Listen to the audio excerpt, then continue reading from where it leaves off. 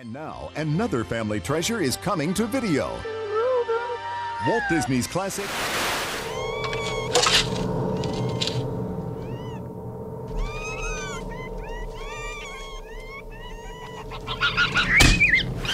Walt Disney's The Fox and the Hound on video.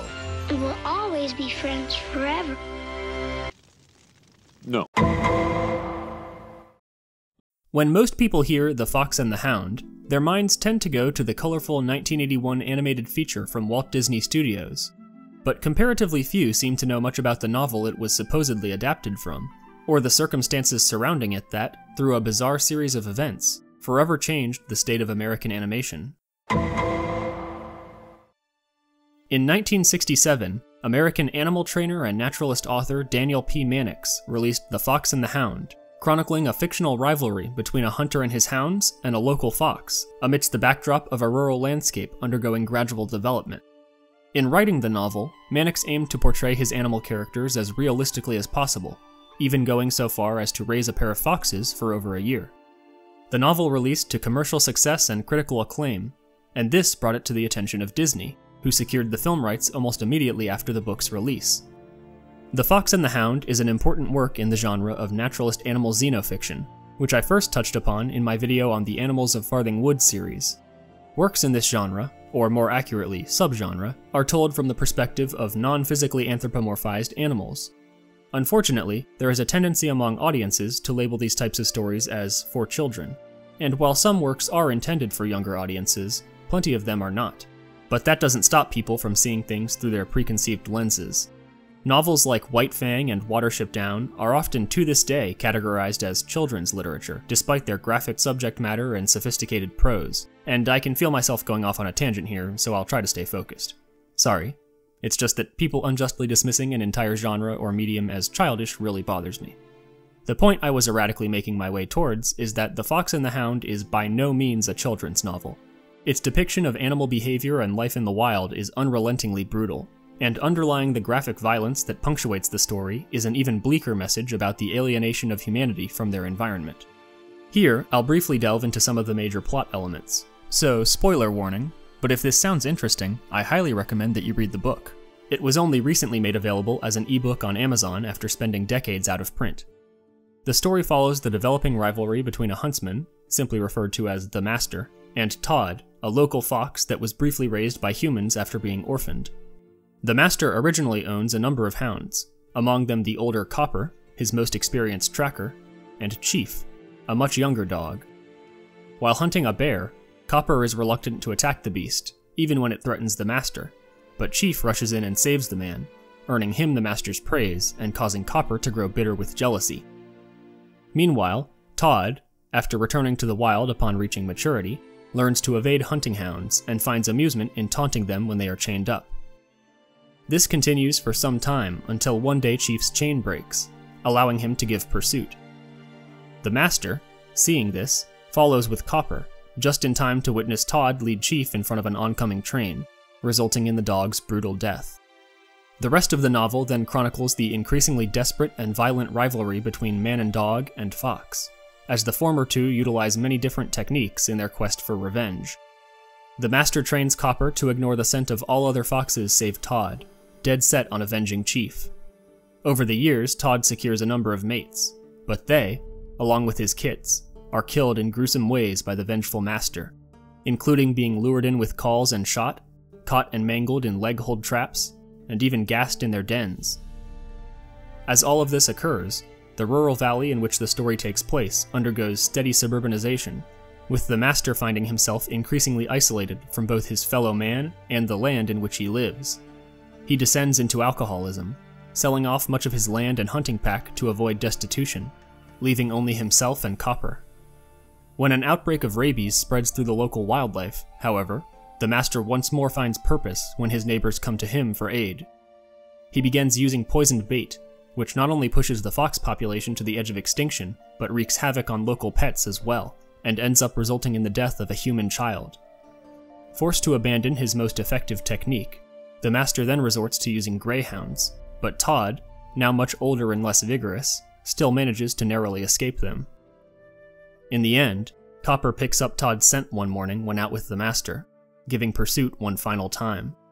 The chase drags out through the night and into the next morning, where an exhausted Todd drops dead as his weary, aging body gives out. Copper, on the verge of death himself, collapses atop his mortal enemy's corpse. The master manages to nurse his beloved hound back to health, with the pair receiving praise for killing the long elusive Todd, the last remaining fox in the entire valley. But as the afterglow of victory fades, the man's family members once more begin badgering him to move into a retirement home so that they can sell off the last of his property. Finally accepting that there is no place left for him in the changed world of the valley, and knowing that he will not be able to take Copper with him, the master grabs his shotgun and leads his faithful hound out into the woods. The final paragraph, which I'll read here, is particularly tragic. The master made him lie down, and then held one hand over his eyes. Copper lay trustingly and contentedly. The master knew best. Did he recall the many good times they had had together, and this last great run, a day and a night and part of another day? Of course he did. Copper gave the master's hand one last lick. He did not care what happened as long as he would never be separated from the master, for he had killed the great fox, and in this miserable, fouled land there was no longer any place for fox, hound, or human being. So after that, you may be wondering, why did Disney secure the rights to this novel? Because kids like animals. Disney. Now, you probably noticed that the novel I just described bears almost no resemblance to the well-known Disney animated feature. Sure, the title is the same, as are the names of 3 of the main characters, but even then, Copper is the older dog in the book, while Chief is the younger, and neither of them ever has a friendship with Todd. Other than that, and the fact that Todd is orphaned and adopted by a human, later tricks Chief into running in front of a train, and has some form of rivalry with Copper, the two works are essentially unrecognizable from one another. And here's where things get a little conspiracy theory-ish. I'm gonna be honest with you. I'm kind of...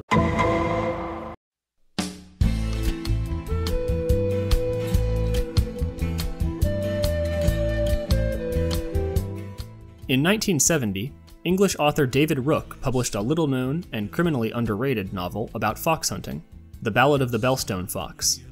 The book opens with an orphaned fox being rescued and then adopted by a fox hunter, who allows it to be raised among the newborn hounds of that year. This fox, named Tag, develops a strong friendship with the runt of a dog litter, a hound named Merlin, and the two become inseparable, working together to become the dominant pair among their siblings. The lead huntsman, Asher Smith, hopes that by being raised alongside a fox, Merlin will gain additional skills as a hunting hound. And this does prove to be the case, but as a side effect of his friendship with Tag, Merlin develops no desire to kill foxes. Seeing this, the humans drive Tag away from his home and back into the wild, where he gradually adapts, but Merlin remains despondent over the loss of his friend. Just when his masters are about to give up on the hound, however, Merlin displays a remarkable penchant for being able to track Tag, who, due to being raised alongside hounds, has become expert in avoiding them.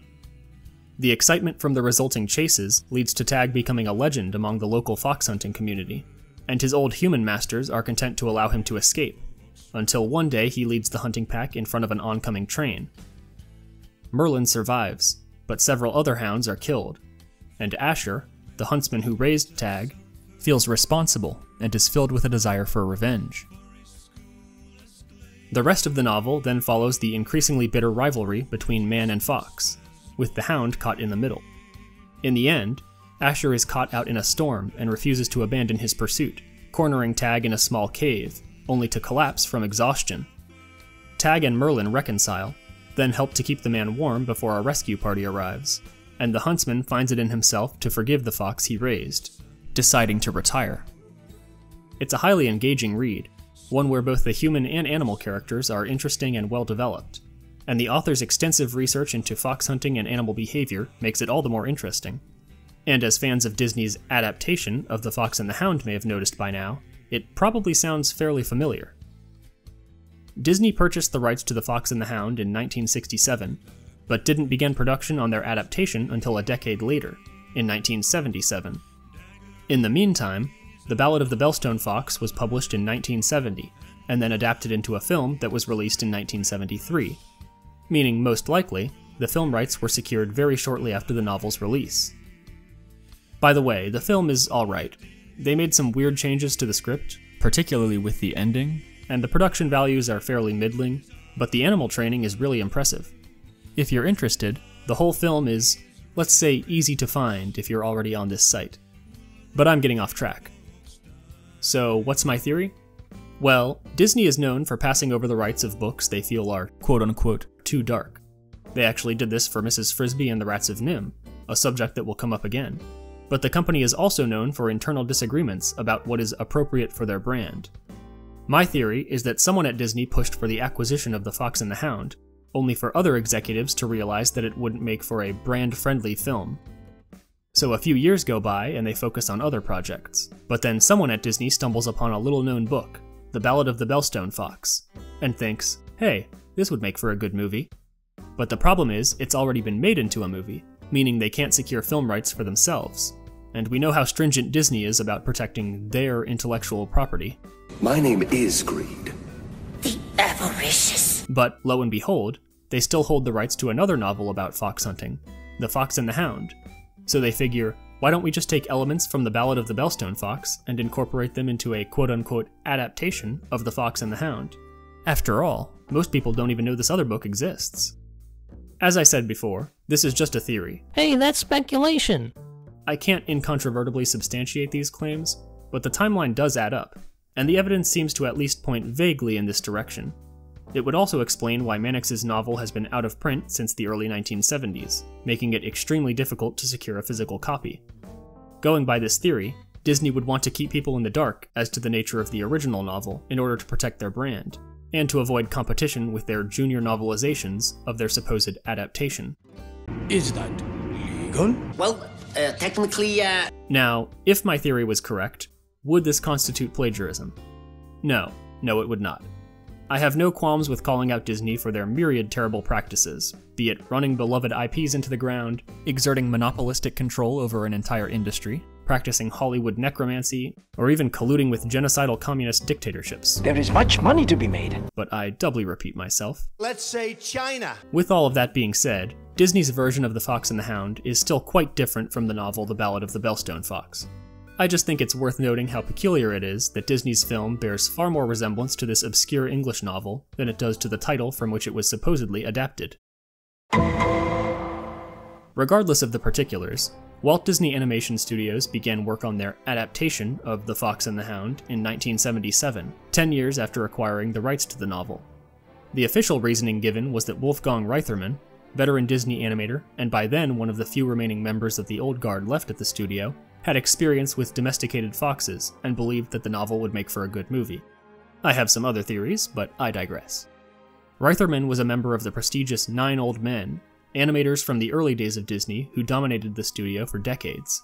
But going into the 1970s, Disney found themselves in a state of transition as the Nine Old Men retired or passed away. The Fox and the Hound would prove to be the last Disney film in which any of the Nine Old Men were directly involved in the animation process, as over the preceding years, their departures had made room for a newer generation of animators who often had very different views from the old guard. Among these new bloods were two up-and-coming animators who would each greatly help to shape the future of the American animation industry, Don Bluth and Ron Clements. Don Bluth had worked for various studios before joining Disney as an animator full-time in 1971, working on such projects as Robin Hood and the Rescuers before climbing his way up to animation director on the 1977 film Pete's Dragon. During his time at Disney, he became acquainted with two other like-minded newcomers, Gary Goldman and John Pomeroy, who came to share many of Bluth's concerns about the direction the company was taking. Ron Clements, meanwhile, had begun working as an animator for Hanna-Barbera before coming to Disney in 1975, apprenticing under another of the Nine Old Men, Frank Thomas. Positioned in the middle of the Nine Old Men and the incoming generation was Art Stevens, who had been with Disney since 1939, working on films such as Peter Pan, as well as a number of animated shorts. Wolfgang Reitherman was originally positioned to direct Disney's adaptation of The Fox and the Hound, while Stevens would serve as co-director. The only problem was, the two had some significant creative differences. For one, Reitherman was used to being heavily involved in supervising the animation process, an approach many of the younger animators found to be too constricting. Co-producer Ron Miller, the the son-in-law of the late Walt Disney himself, backed Stevens' more laissez-faire approach, but Reitherman lacked trust in the less experienced animators, leading to a back and forth between the two that hindered development and generated anxiety and concern among many of the younger animators. Towards the end of 1978, after a year and a half of production, the last pieces of animation by members of the Nine Old Men had been completed, leaving the newer generation of animators to finish the film. But Reitherman, the last of the old guard, remained reluctant to trust his subordinates, and continued battling for control over various aspects of the developing film, driving many of the younger animators to support his co-director, Art Stevens, against him. A significant flashpoint arose on the subject of one of the movie's defining scenes, when Chief, chasing Todd, is led onto a trestle bridge, hit by an oncoming train, and thrown to the rocks below. This in turn fuels Copper and his master's desire for vengeance against Todd, creating the deep rift between the titular fox and hound that comes to define the rest of the movie, and is resolved in the climax. By the way, this is one of the very few aspects of the novel that was actually adapted into the movie. In the novel, Chief is killed, but Reitherman felt that this would be too dark for a Disney film. And for once, Art Stevens agreed. Ron Clements, Don Bluth, and others felt that Chief needed to die to be able to believably generate Copper's visceral hatred for his former companion. To quote Clements, "Chief has to die. The picture doesn't work if he just breaks his leg. Copper doesn't have motivation to hate the fox." He's right.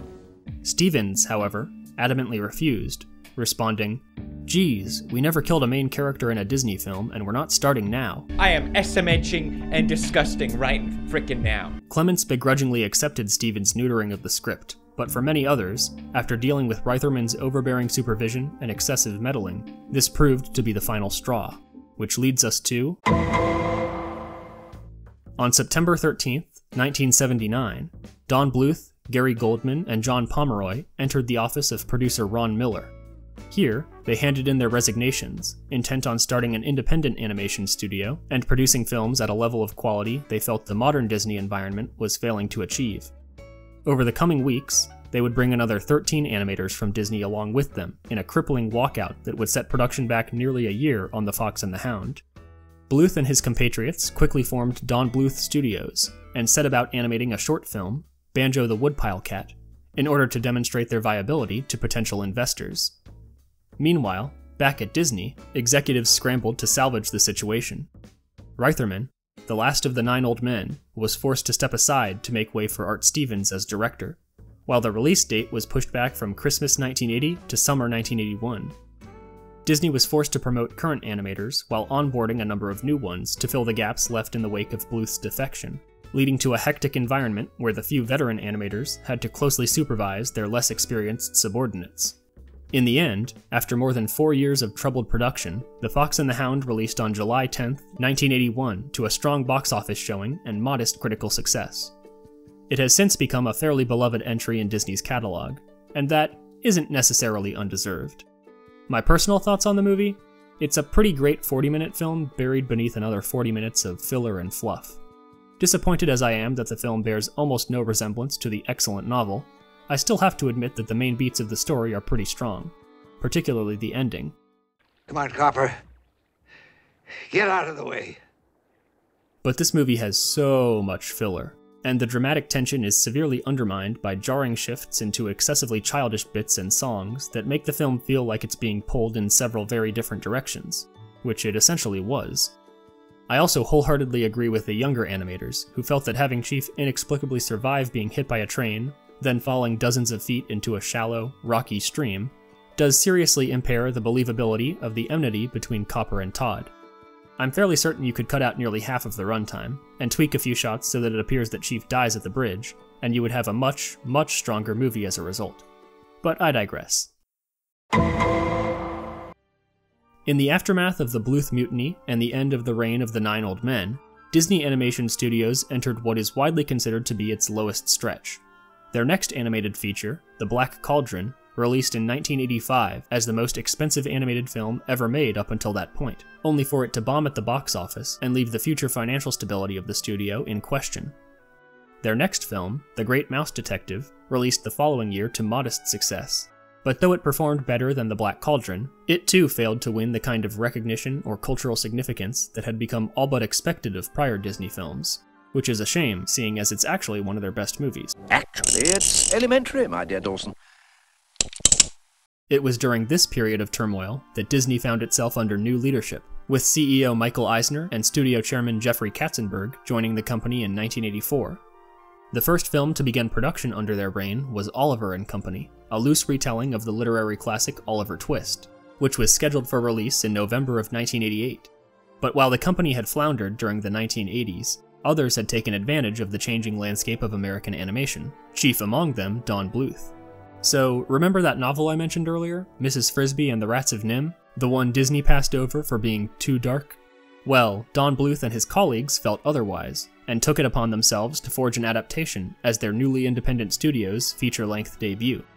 Beginning production on an adaptation of the novel in early 1980, with the financial backing of a former Disney executive, the team took a more traditional approach to filmmaking, favoring heavy emphasis on story and characters rather than catchy songs and colorful visuals, integrating complex perspectives and camera movements into the animation process, and refusing to shy from darker subject matter.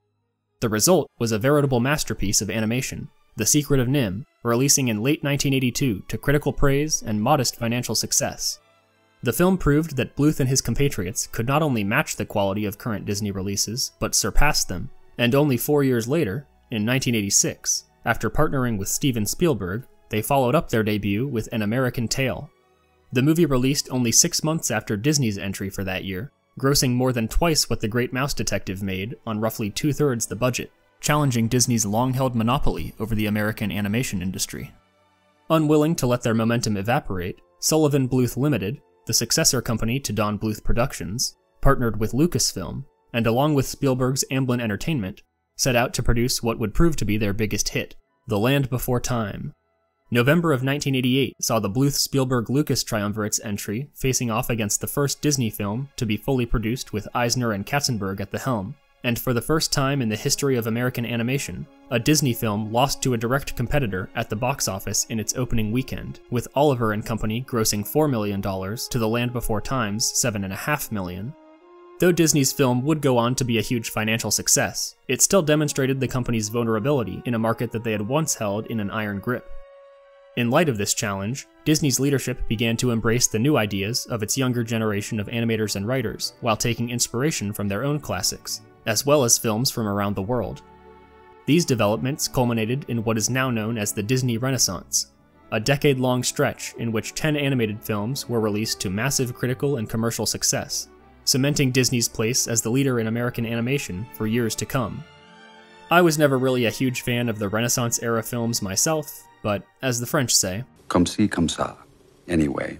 Interestingly enough, the first of these films, The Little Mermaid, was written and directed by Ron Clements, the animator who decided to stick it out with Disney when Bluth and so many others struck out on their own.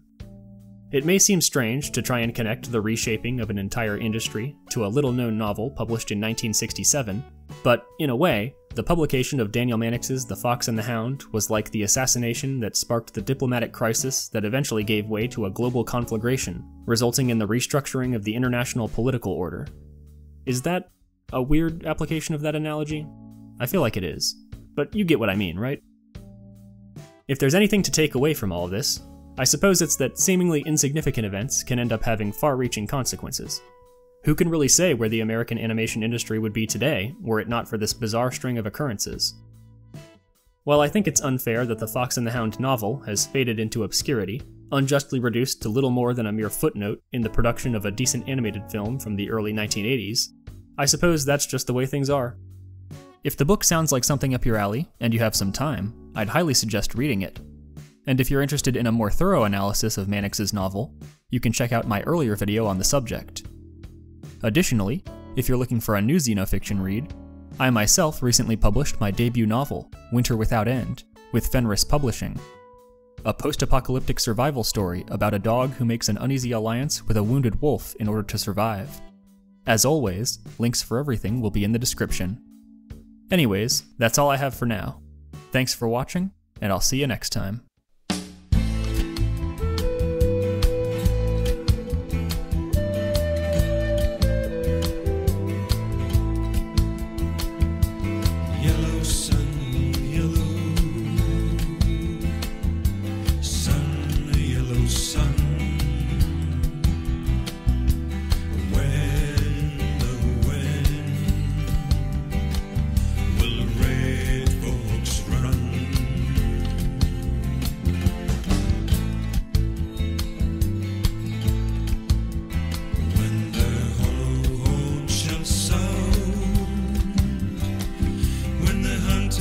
gets his gun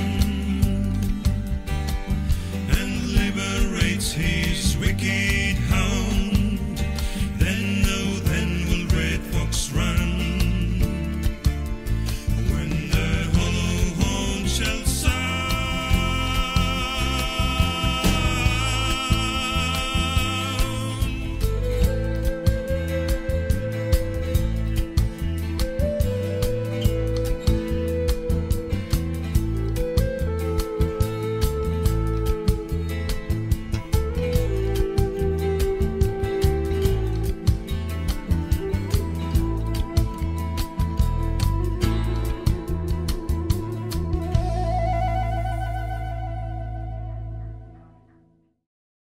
And a refusal to die from... no. To shy from darker subject matter. No, that was it. They refused to die. That was what was hindering animation. People kept dying. But Don Bluth had had enough.